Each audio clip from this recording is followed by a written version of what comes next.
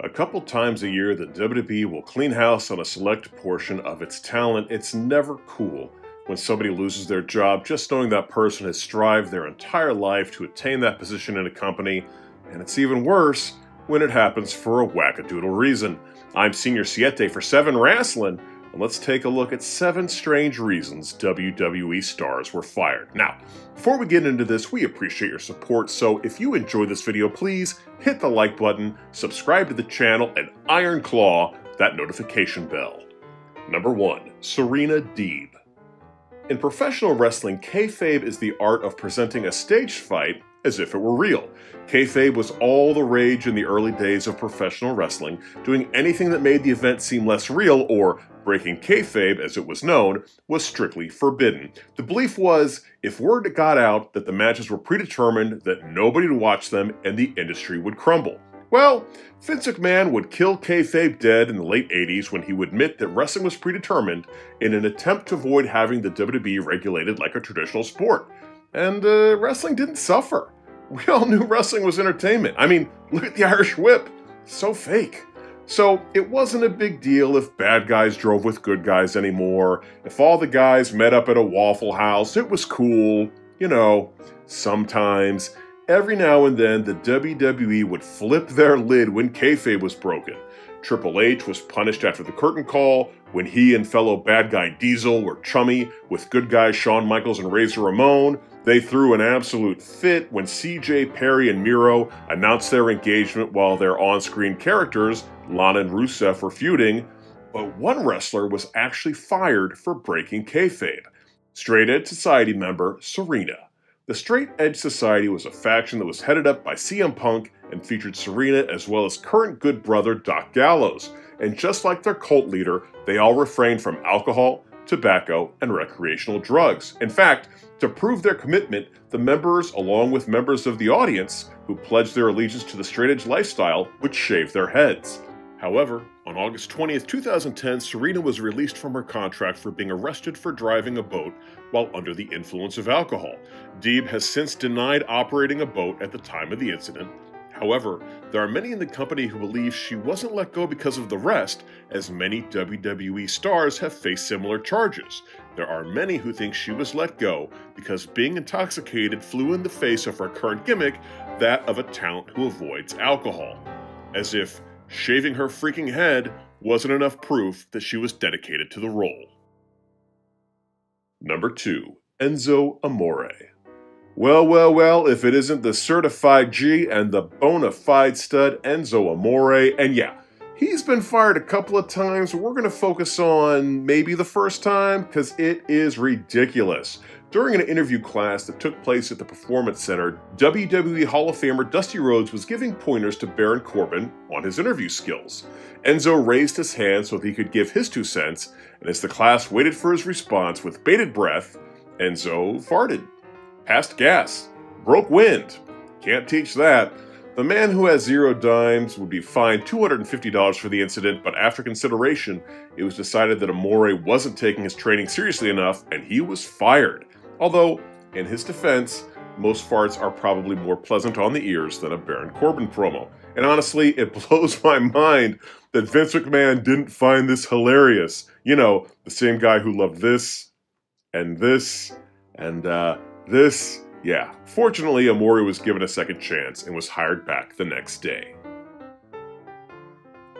Number 3. Big Cass. Oh hey, it's Enzo's buddy. Whose promo did he fart during? Well, nobody's actually, and before we get into this one, I'd like to point out that this is a list of people who were fired for weird reasons, not a list of people who were fired and didn't deserve it, because in this case, yeah, Cass definitely deserved it. One of the weirdest wrestling tropes is having a little person come to the ring dressed as your opponent as a way of humiliating them. DX did it with a little person Bret Hart, The Rock did it with little person Booker T, JBL did it with little person Undertaker, Edge and Christian did it with little person Dudley and Hardy Boys respectively, so it wasn't anything out of the ordinary when Big Cass brought out a little Daniel Bryan. The segment was scheduled for Cass to bring him out, have some fun at his expense, then hit him with a big boot. However, Cass wanted a more brutal beatdown. He asked the agents, and they were like, nah. He asked Vince McMahon himself, and he was like, no, pal. But Cass went and did it anyways, which is a big no-no. After the big boot, Cass would proceed to rain blows down on the fake Bryan and then stand on his chest. This soured the company on Big Cass as a performer, and after some public drunkenness and apparently a broken bathroom door during a European tour, Big Cass was sent packing. Number 4. Emma. Wow, Tennille Dashwood, otherwise known as Emma, has got to be one of the big what-ifs in the history of NXT. She got there a little too early to be a part of the Four Horsemen's women's evolution, and her dancing gimmick that was great on a smaller stage quickly petered out and died on the main roster. Speaking of bad luck, the Australian superstar would end up being fired from the WWE on July 2nd, 2014 for, let me check my notes. Oh, stealing an iPad mini case worth $21.14. Apparently, Dashwood was arrested for this horrific crime after being busted at a Walmart in Hartford, Connecticut. Her lawyer argued that it was simply a misunderstanding due to a faulty self-checkout machine, and even Walmart loss prevention managers criticized the arrest, stating that the clerk should have just reminded her that one item was not properly checked in, especially considering the low price of the forgotten item. All of this was extremely odd, especially considering several WWE superstars had committed much more serious crimes and they were able to maintain their jobs. So, fortunately, somebody was the voice of reason in all of this, and Emma was hired back shortly afterwards. Number 5. The Highlanders. In this age of Forbidden Doors and TNA superstars showing up on NXT, it's easy to forget that major wrestling companies used to pretty much keep to themselves. In fact, the WWE was so against naming competitors that when Ric Flair showed up with the NWA World title, they just called Ric the Real World Champion, although it's possible they were worried about getting sued.